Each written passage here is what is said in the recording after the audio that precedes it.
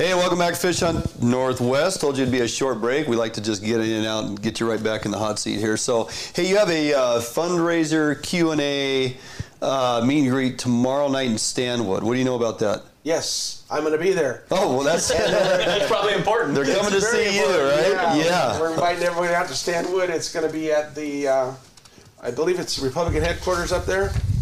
And hoping to see everybody out there. We're going to have a little silent auction, and I'll be there to meet everybody and give a little speech and tell everybody what I'm standing up for. Sure, a little Q&A, and come meet Loren Culp. And where can they find that info? Culp for Governor on social media? Yeah, we have a website, okay. culpforgovernor.com, and then we're on Facebook at Culp for Governor. Okay. Is there a way for people to donate to your campaign on that website? Or? Definitely, yes. On the website, we need financial help, and we need volunteers. We can't do this alone. Okay. I'm just a small town cop. I don't have millions of dollars in the bank.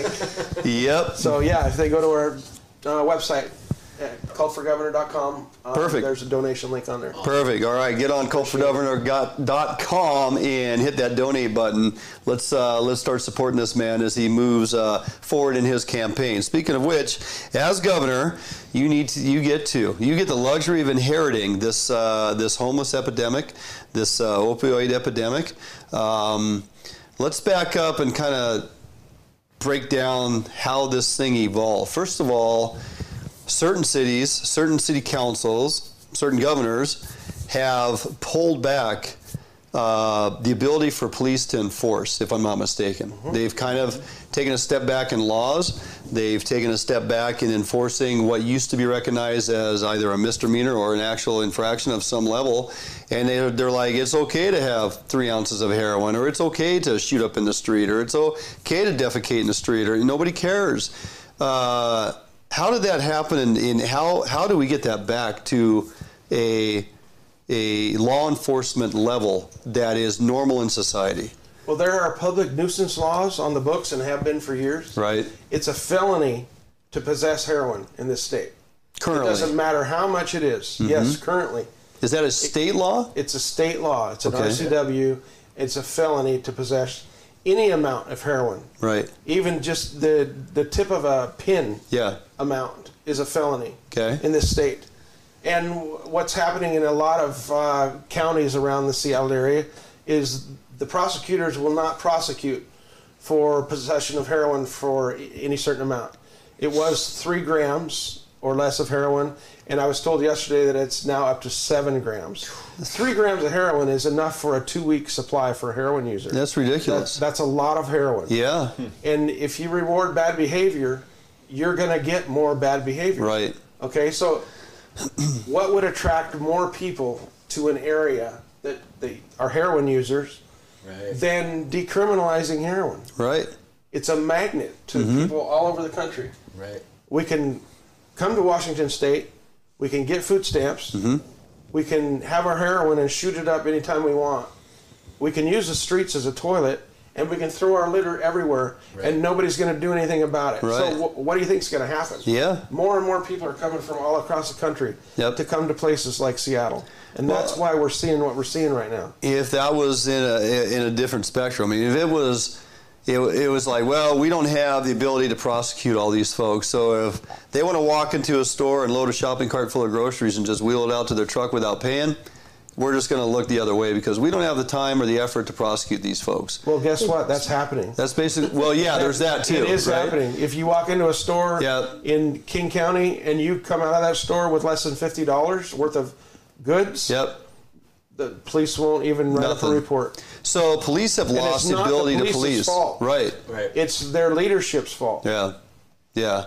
So how is it that counties and or cities can overwrite state-recognized law and just continue to do that and think it's okay? To me, it doesn't sound like they're policing for the betterment of the people. They're not taking action on the streets to make sure that the majority folks are safe and don't have to deal with this stuff. They're catering to a minority, which is a tremendous nuisance, and it's disturbing to see all that happening in front of our eyes. Our kids are being raised up around this stuff, and city councils and persons in government and law enforcement, and everybody's just turning a blind eye to it like it's just going to go away.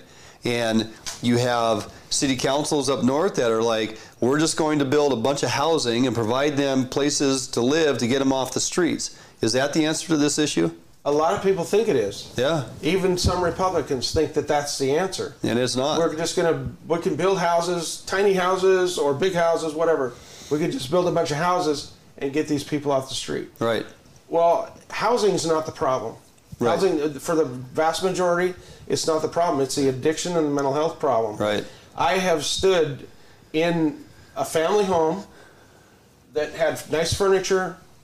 Everybody had nice clothes. There was lots of food.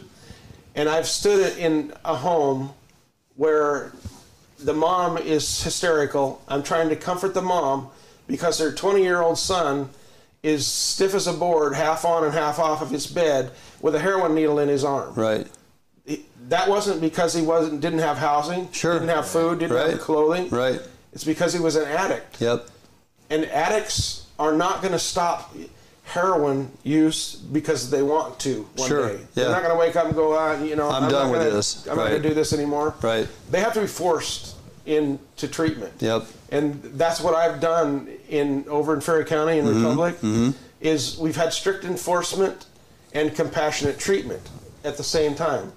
So the strict enforcement comes along when I arrest someone for a drug offense, either dealing or using, and they get taken to jail. Right. I'm the worst person in the world to that person right then. Sure. Right? Yep. They go to jail, they see the judge, and the judge forces them into treatment.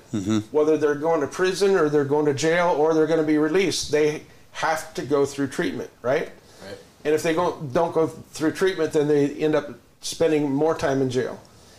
A lot of them, most of them, I would say, go through the treatment because they realize, that they're in jail and they haven't had their heroin for a couple days. They're very, very sick. Oh yeah. And some of them wake up and realize, I got to do something. So they go along with the program. And I've had people come back from prison or treatment, and in a short time, they've got their kids back, which they lost because they were a drug addict. Sure. They get a job, they buy a home, and they get married, and they're a family, healthy family, and have a life, and they're part of society again. And they come back and thank me and tell me that I saved their life. So this has become a major epidemic. I mean, to the borderline, it's out of control with the amount of, as you said, garbage and tent cities and tiny homes and the number of folks living on the streets. In this time of year, particularly difficult with the weather and the conditions. Did you ever see Eric Johnson's report on Como? I believe it was Seattle's dying. I felt he was spot on with his direction in taking, I believe it was McNeil Island, that is at minimal capacity and could be, built into this area of putting these folks into a program, putting them into, is that what you're talking about? Some type of large scale, like you're arrested, you go through the process, you have a choice. You either go to jail or you go to a program. And you put them in this lockdown, like I believe his comparable was Rhode Island. And they had an extremely high success rate of these folks coming out of it. In other words, it's no longer acceptable just to do this behavior in the streets and pollute our cities and pollute our rivers, because a lot of these encampments are along rivers.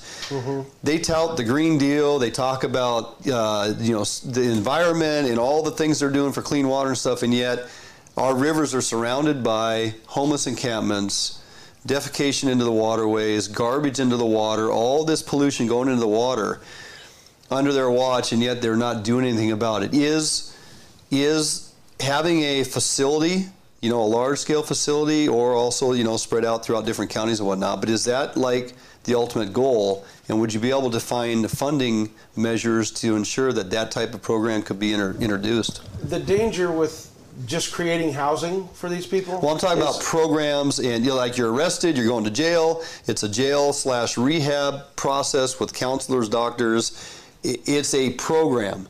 You're in lockdown. You're going to be here for 3 years on this program to get clean and sober and back on your feet before you're released. That's called prison. Yeah. Right. And if we need more of them, we can build more of them. Okay. Not everyone's going to need to go to prison. Sure. But the thing that people don't realize too is taxpayers are funding this drug epidemic. Right.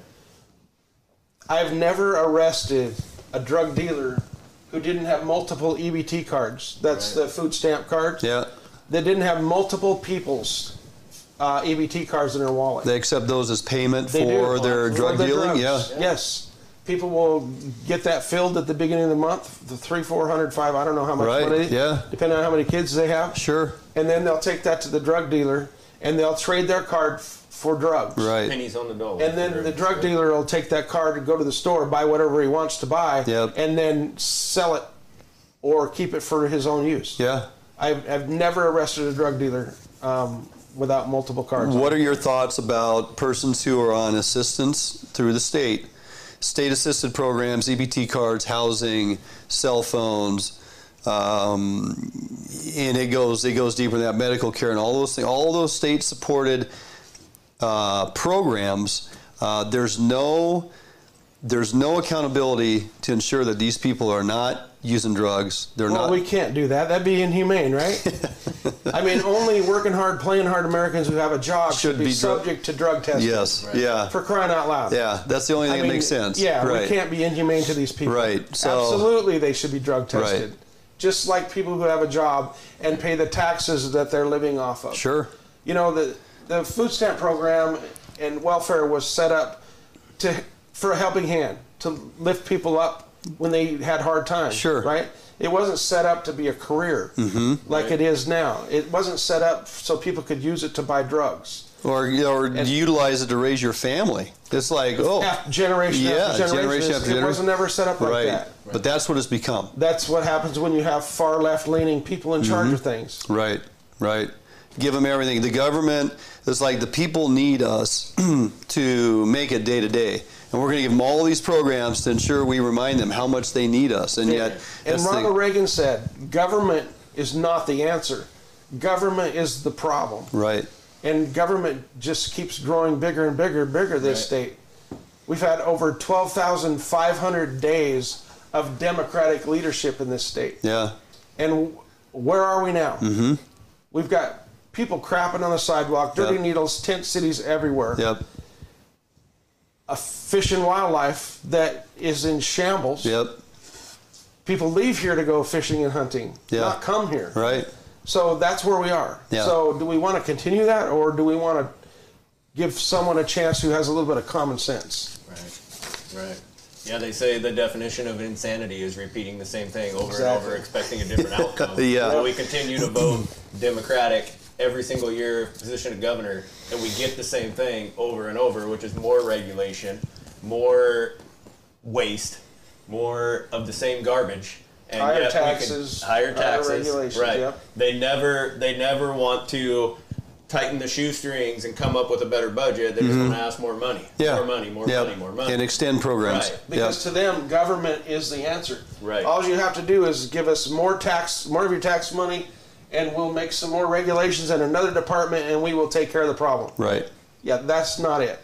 You have 3 hard and fast bullet points or criteria that has to be met if a bill comes across your desk before you'll sign it. Exactly. I heard you mention it the other night at your speech. What are those? I've got 3 tests for any bill that comes across my desk as an ex-governor. Yeah.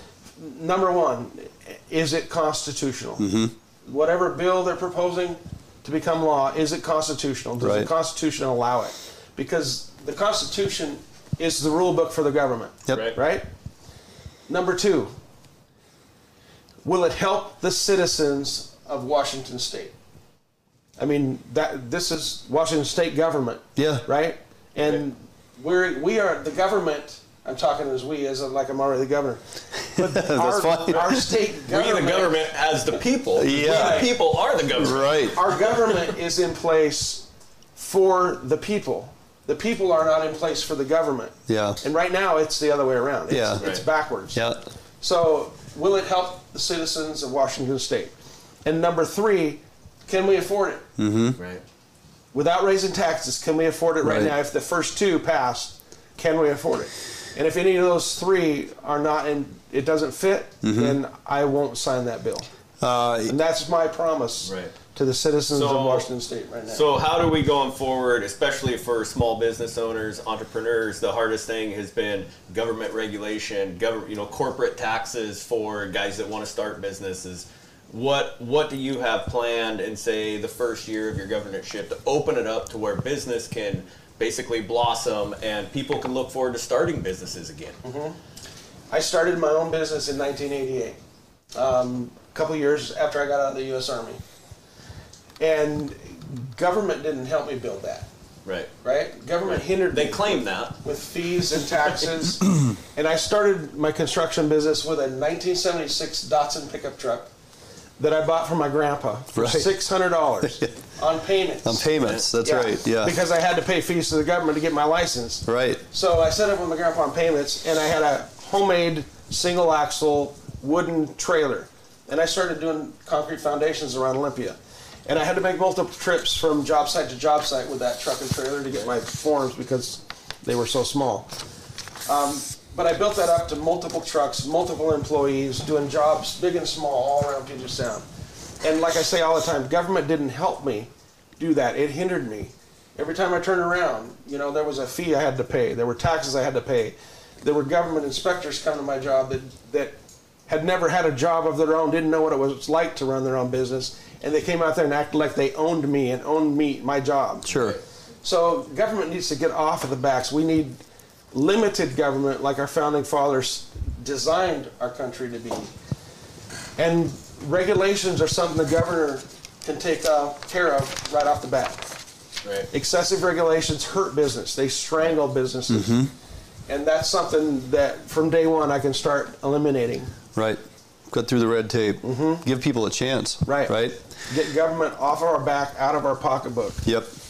All right, fantastic. We're going to jump out for a quick break. We come back. We're going to jump back into talking some more about a whole host of things relative to our recovery of salmon and steelhead, predation, orca survival plan. I got a whole host of things written down. North of Falcon process. How do you, as governor, look upon this interactivity we have with our tribal co-managers? It's a pretty, at times, contentious relationship, and other times folks who are with WDFW say, oh, it's harmonious, we're doing fine. But when you're sitting here waiting for decisions to be made, it doesn't always look like everything's so peachy.